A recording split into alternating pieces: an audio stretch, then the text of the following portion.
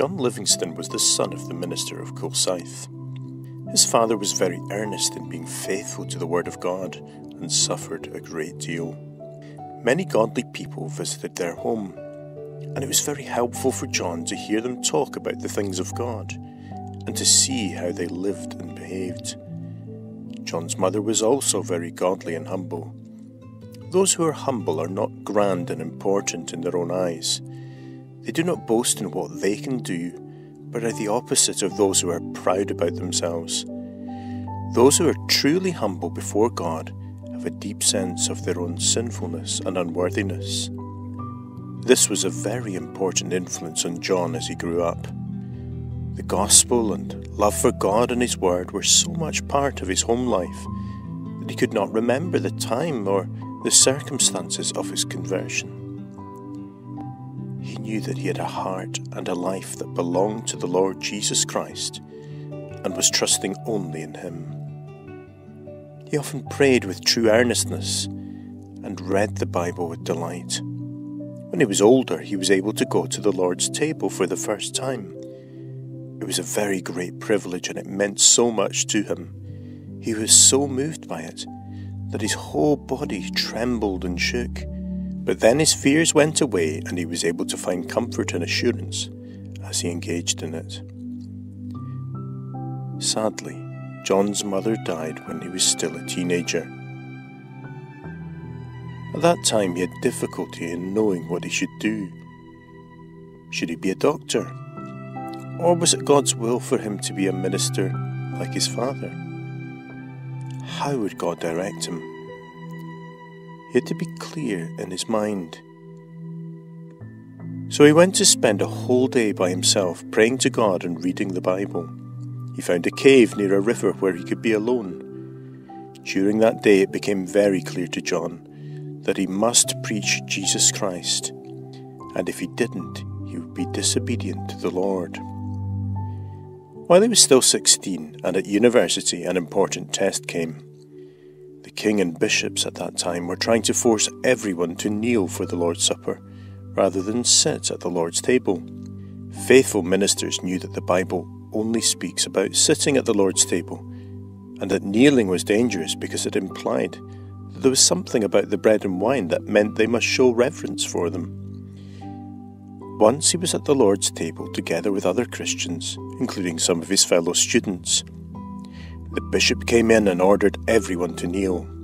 John and his friends refused. "Kneel or leave," demanded the bishop. John was brave enough to speak. He told the bishop that there was nothing in God's word that commanded them to kneel, and that it was wrong to rob people of the Lord's Supper if they wouldn't kneel. But they had to leave. A while afterwards, John was approved to preach. He wanted to be a minister of a congregation, and many people wanted him as their minister.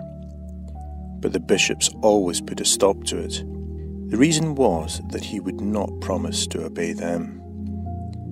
It wasn't because he was rebellious, but because the bishops claimed in authority that the Bible doesn't give. No minister is more important or better than any other minister.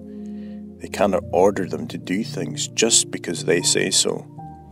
John would not accept and follow the way that the bishops were changing God's worship. He knew that only God in the Bible can tell us how He wants to be worshipped. It was hard waiting and just going to preach in one place and another, but John had to be every bit as patient and humble as he was firm. One lady wrote him letters to encourage him. She said that all the difficulties that he was experiencing were like him being hammered and chiselled because he needed a lot of shaping to be a living stone in God's temple. Did you notice the clever way she used his surname, Livingstone? God was going to use John in a very amazing way. Perhaps this was why He was keeping him humble in difficult times. At that time, lots of people would gather to the places where communion would be done in a way that honoured the Bible rather than the bishops. One time, lots of godly people went to the Lord's Supper at a place called Shots. There were some well-known faithful ministers there who preached at a number of services held over several days. As well as the services, people met together for prayer and spiritual discussion. Some of the meetings even went on all night. John was at one of these meetings on the Lord's Day evening. On the next day, which was Monday, people didn't want to go away.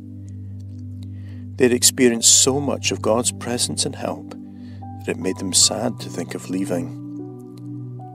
The ministers decided that there should be one last service and that John should be the preacher. John felt terrified. He went off to be alone in the fields to pray to God.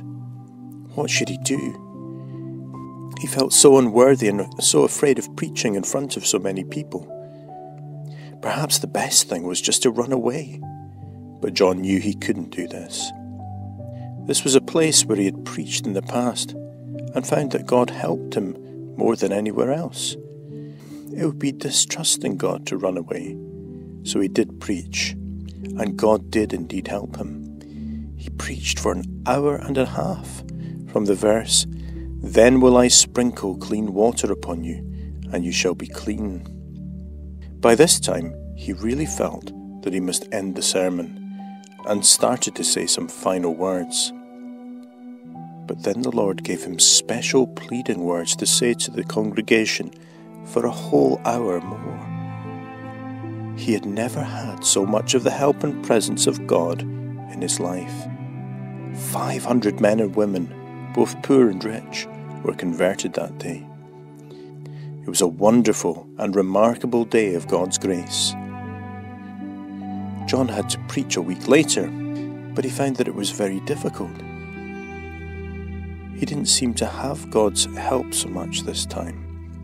So it kept him humble and showed him that what had happened was to do with God and not John himself.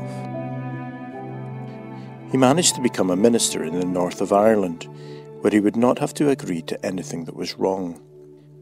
The people there were originally from Scotland, but many of them were not interested in spiritual things. Yet God blessed the faithful preaching of John Livingstone and others, and a great change happened. Many people became very earnest about their souls and were converted. There was a time on the Monday after a communion when John Livingstone preached to a very large congregation. Just like at the Kirk of Shotts, hundreds of people were either converted or spiritually transformed. But the bishops were not happy with all of this. They wanted rid of the faithful ministers, even though God had blessed their preaching so much. This showed what they were really concerned about. So Livingstone and others were told they could no longer be ministers. They wondered what to do now. Some of them felt it would be right to go to America, just like the Pilgrim Fathers who first sailed there not so long before. They thought that they could be free from the control of the king and bishops there. So a ship was built called the Eagle Wing, and they set out with great hopes. But they didn't get that far away from the coast of Ireland before they met with such fierce storms that they had to turn back. Perhaps it was not God's will to go to America after all, they thought. They prayed to be kept safe in the storm. On board the ship, a baby boy was born to parents, and John Livingstone gave him the unusual name Seaborn. That boy would never forget how he first came into the world. Things seemed to be getting worse in Scotland.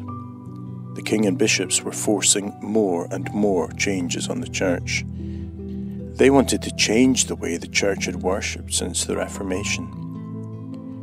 John was able to help encourage those who were praying that the bishops would not get their way. He could also carry messages to places like London.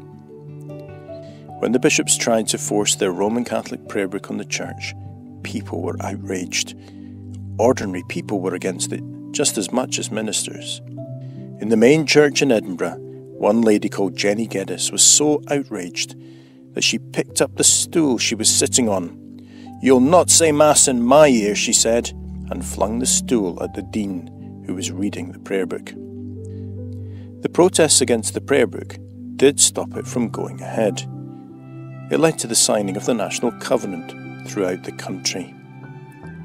John Livingstone witnessed moving services where people lifted up their hands to swear to the National Covenant. Sometimes there would be more than 1,000 people doing this. The tears were falling from their eyes because they were so full of desire to serve God. It reminded John of the time of the Kirk of Shotts, when the Holy Spirit's power was so clearly witnessed. John Livingstone could now settle down to being a humble preacher in a humble position.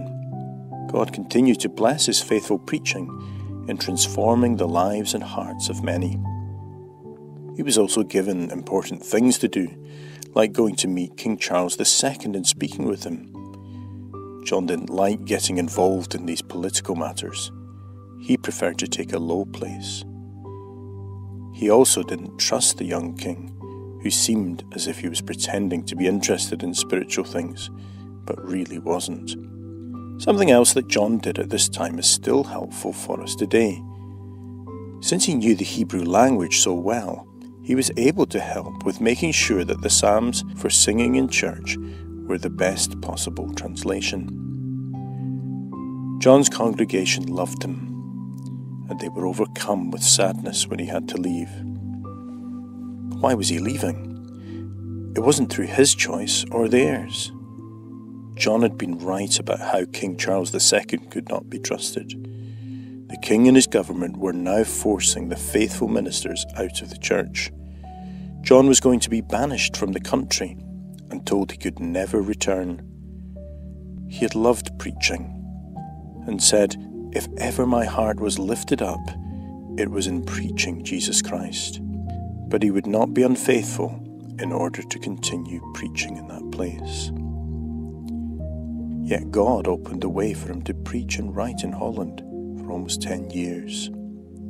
During his life he had experienced some wonderful things, but God kept him humble through it all. Perhaps you think a lot about yourself. You may be tempted to always want people to think how good you are. You don't like being told that you're wrong, perhaps especially when the Bible points out these things. You want to get attention from others, but you aren't so ready to think about the needs of other people yourself. All this is pride.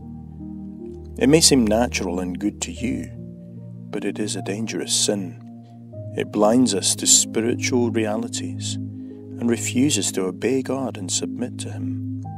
The Bible tells us that pride is a sin that God especially hates, and that we must humble ourselves before Him.